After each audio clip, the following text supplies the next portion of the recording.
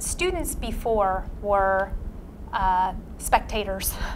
Now they're participants. That's the ticket. Their life is filled with technology. And when they leave the classroom, it's even more technology.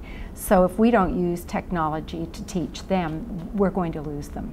I teach 4th grade at Northford Elementary in Tuscola, Illinois, and in addition to being a full-time classroom teacher, I am a partner with my mom in a company that does technology educational consulting. Our company is basically teaching teachers how to integrate technology into their curriculum.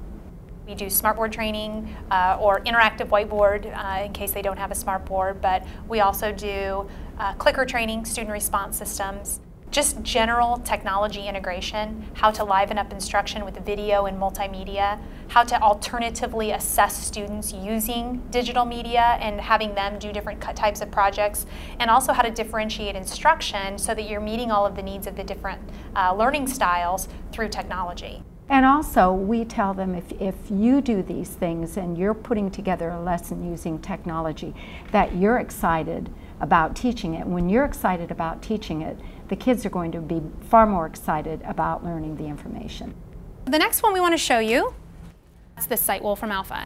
You can put in any information in there and be able to get the information you need. I have taught my kids now to go there for any homework help.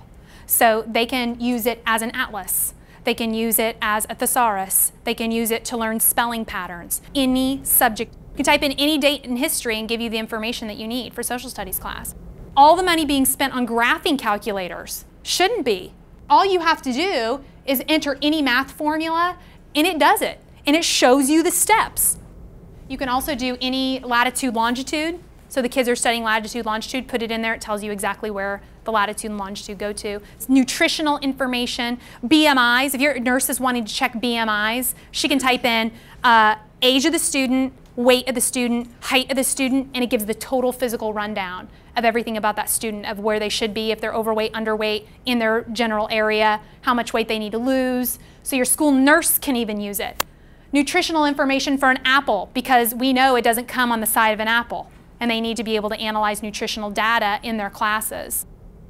Today when we presented WolframAlpha, the reaction was phenomenal. The teachers were very excited, lots of oohs and ahs, lots of clapping, lots of laughter, being able to show them that you can use it for a spelling tool or to look up a word for vocabulary instead of leafing through the paper print dictionary. They are amazed at the time that it will save them. They're amazed at the usefulness in their classroom, and they are excited to show their kids how to use it. And there were some teachers who were sitting around me, and I heard several comments like, this could replace all of my dictionaries, or this could replace eventually textbooks in our classroom. They can get the data, they can get the information and the knowledge right off the internet from this site. So it can be a source of information, it can be a way to check work, to reinforce what they've learned, and actually that's how I've used it several times within my own classroom setting. They've done the work, then they've gone to WolframAlpha to look and see what the answers were and gets them excited. And that's immediate feedback. Mm-hmm. The immediate feedback is so important. If you have to wait 2 days to grade a set of papers and give it back to them, half the time they have forgotten what they've even done. Mm-hmm. And so they can't apply the mistakes they've made, and sometimes they don't even look at the check. They see the check mark, it's wrong, they move on. They don't look to see what they've done incorrectly, but having that immediate, oh, I was wrong, see if I can figure out why I was wrong. We know that if they involve themselves, that they're going to remember it. I mean, it's from that thing, show me how, have me do it, and I'll remember it, I'll learn it. And with technology, they're willing participants. It's a fabulous tool to be able to integrate into every curricular area, and we think it has a ton of potential in classrooms to help students become better learners. It's great to hear kids say, this is awesome, this is cool. You're teaching them prime factorization, and you show them WolframAlpha and they go, awesome! Oh, okay. And they have to fill in the side, is that a composite or a prime number, and quickly review what that is. This is so cool. Yeah, that works. Uh-huh.